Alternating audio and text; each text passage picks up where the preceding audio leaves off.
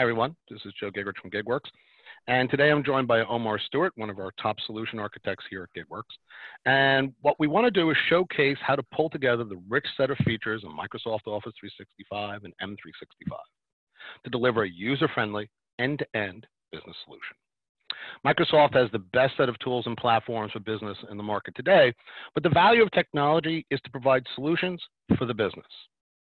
As the Microsoft Cloud continues to advance, working with our clients, we have found that the adoption of the powerful solutions available in the Microsoft Cloud are still too often addressed as standalone solutions, focusing on deployment over a unified experience serving the needs of the business users, your customers.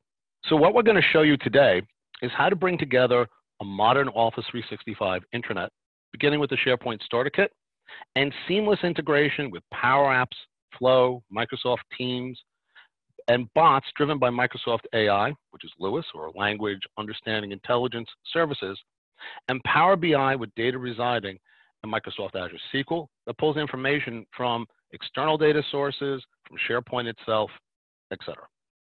And so we're going to show you how this combination of tooling can solve problems for HR and IT and other business groups, and how you can leverage the same toolkit, really lower the amount of time it takes you to deliver to the business, and create and deliver a user experience that, regardless of the context of that business unit, is the same to the end user, which will really drive adoption. So, Omar, take it away. What we're looking at is the starter kit for the SharePoint site, like you mentioned. It's just a very modern, this is a responsive and friendly looking page for our portal. So if I scroll down, a lot of the links are intuitive, self-explanatory, but the nice thing is this is all very easy to edit and it's fully dynamic. So because I'm an administrator here, I have access to adding events and news. You can see these buttons here that just let me go ahead and click on Add Event. I can create an event and this would show up right on the home page. And that only happens because I'm an administrator. Just as easily, I can snap this page into edit mode by just clicking this blue edit button here. And we can see that I can click on any one of these modules or web parts and make changes. So as an example, I have a live PowerPoint document here. If I click on our edit button, we can just click change file and point to a different PowerPoint presentation. If I also scroll down, we can see some other nice widgets, some clocks and images. Again, this is just showcasing how easy it is to get content on a page. If you have some news that you need to add very quickly for all of your employees to see, you don't have to go through a long drawn out process. You just have our news module here and we just click on add and our news will show up right on the home page. And Omar, if you would too, because we're starting using that starter kit. Do you want to explain a little bit about the starter kit and how that helped you get to this point in the intranet?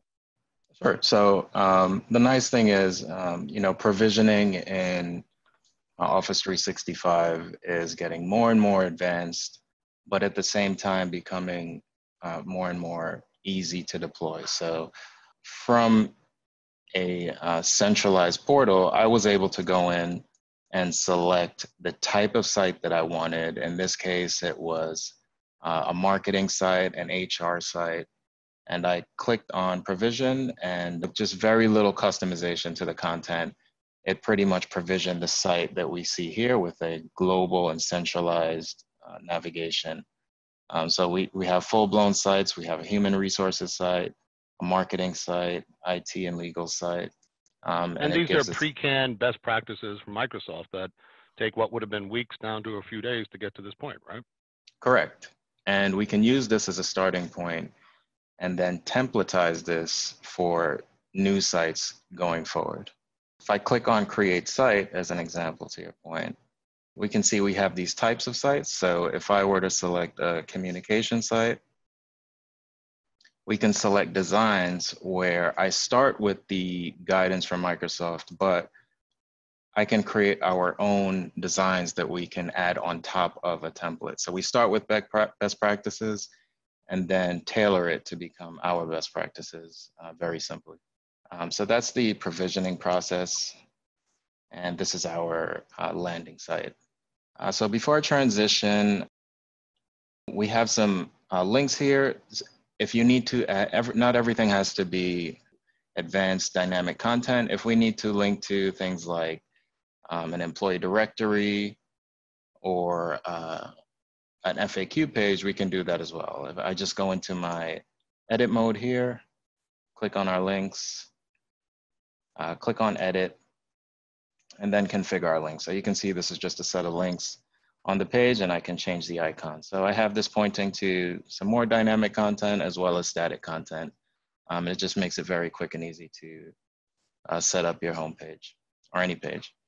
So next, I'm gonna jump over to our HR site. I'll just click on departments. We have this being rolled up with just a simple drop-down navigation. With SharePoint Online now, you can quickly add a mega menu without using any fancy or custom code. It's all out of the box. So a mega menu is a full-blown menu here that underneath the top navigation, I could have what looks like a section of a page or another big chunk of links right underneath any category here. So like flyouts, if you will. Similar to flyouts, but it almost looks like an entire page right below each section. Oh, that's cool. Previews it kind of like OA does. Exactly. So I could have IT support here, and then I can have a set of links in multiple columns underneath IT support. And it's good for scenarios where a large set of teams, a large set of sub-projects, and rich content that needs to show up inside the menu. So our first link here under our standard navigation is HR. So I'm just going to click on that. We have our optimistic web part here, just counting down towards the new year. But you can see we have our edit button. So everything on the HR page, best practice, well-designed page that we built using the starter pack and just tweaked a little bit. So I can do the same thing. I can snap this into edit mode, but you've pretty much seen all of that. So there's nothing too different. We have just another PowerPoint, another set of events and more backgrounds. But you can see that it does give you access to these full width sections, these fixed width sections right on the same page. And this is, again, it's responsive and mobile friendly.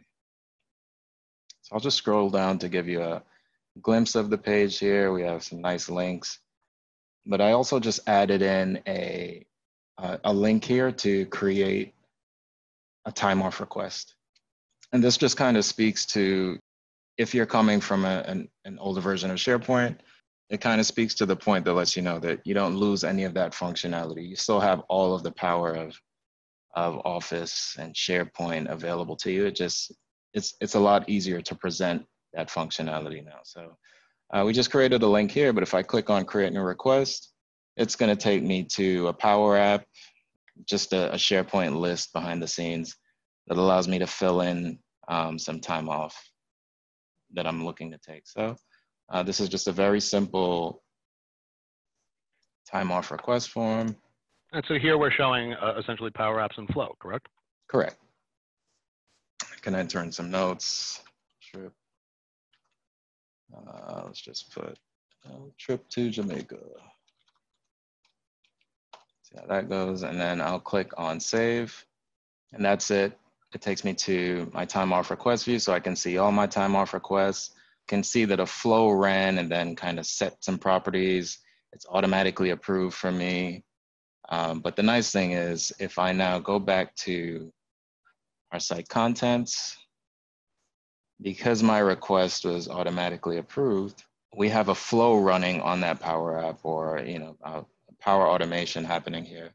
And if I go to our time off calendar, what happens is the event automatically gets added to the calendar here. So that's essentially it. It's a simple flow that updates the calendar and just it's a very straightforward flow that gets this done. So there's our calendar. We still have all of the SharePoint calendar goodness there that we can sync to our phones and our Outlook.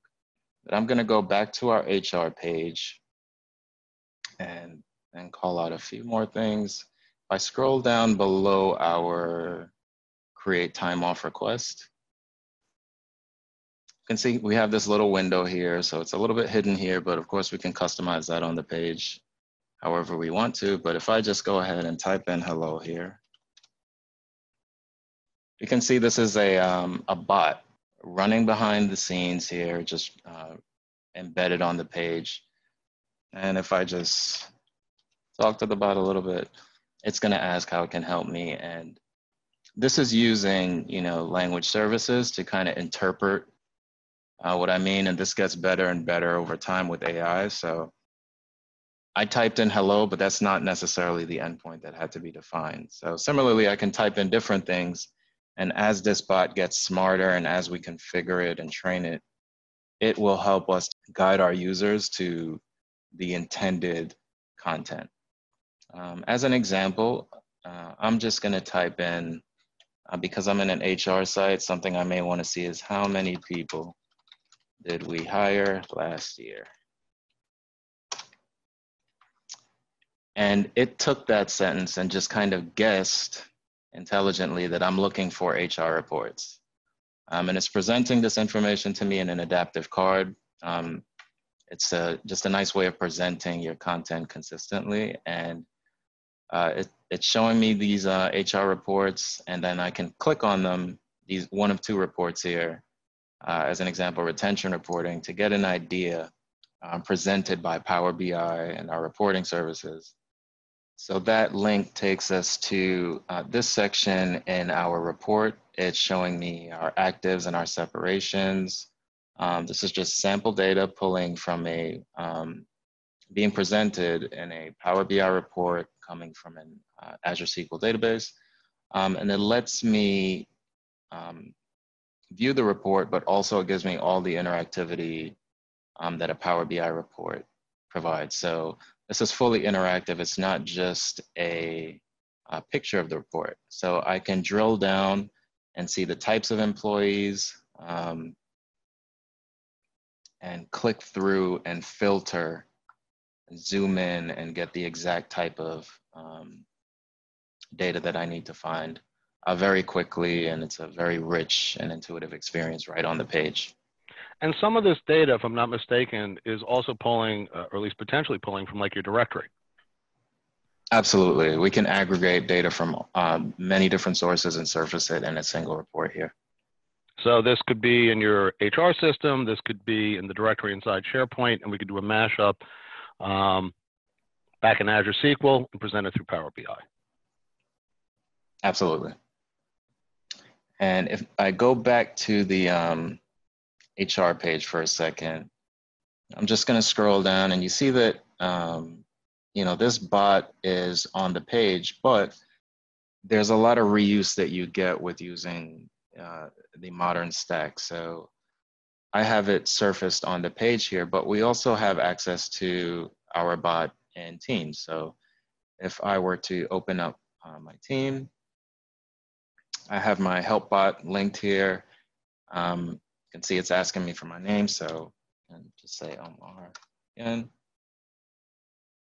It's asking how it can help me, and I can do the same thing. I can say, show me last year's hires. And you can see I used a different query, but it's intelligently translating that.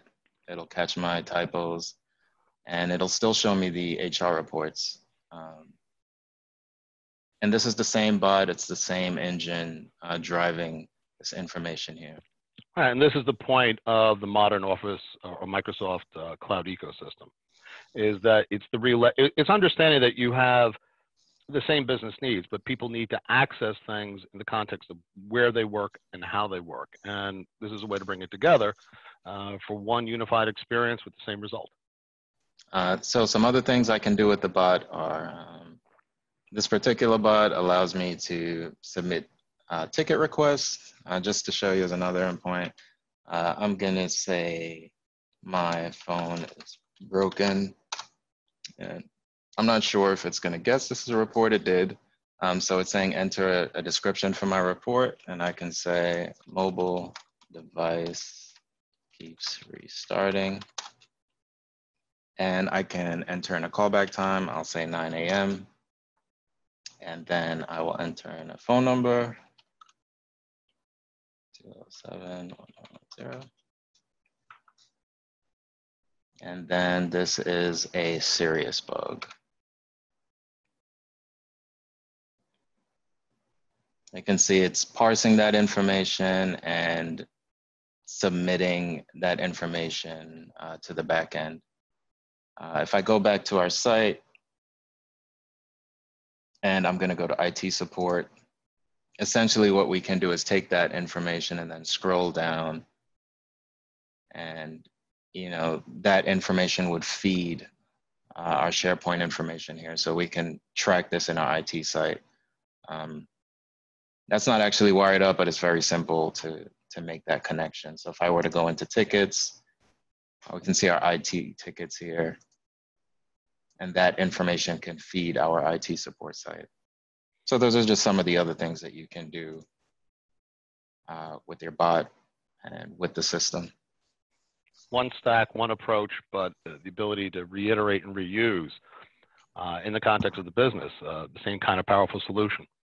And the other thing that I've noted over the years as well is it really is all about the user experience, and the fact that you can use the same tooling, the same approaches, get efficiency in reuse.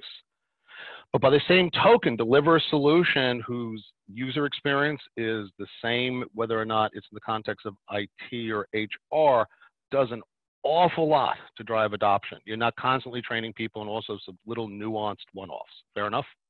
Yeah, absolutely. Then that's pretty much it. That's the kind of end-to-end, just a quick walkthrough and overview of this modern portal that we have here. Thank you, Omar. And we hope that we showed today how to really unleash the power of the Microsoft Office 365 stack to rapidly build an end-to-end series of solutions for the business customer we all serve. Thank you, and I hope you join us next time.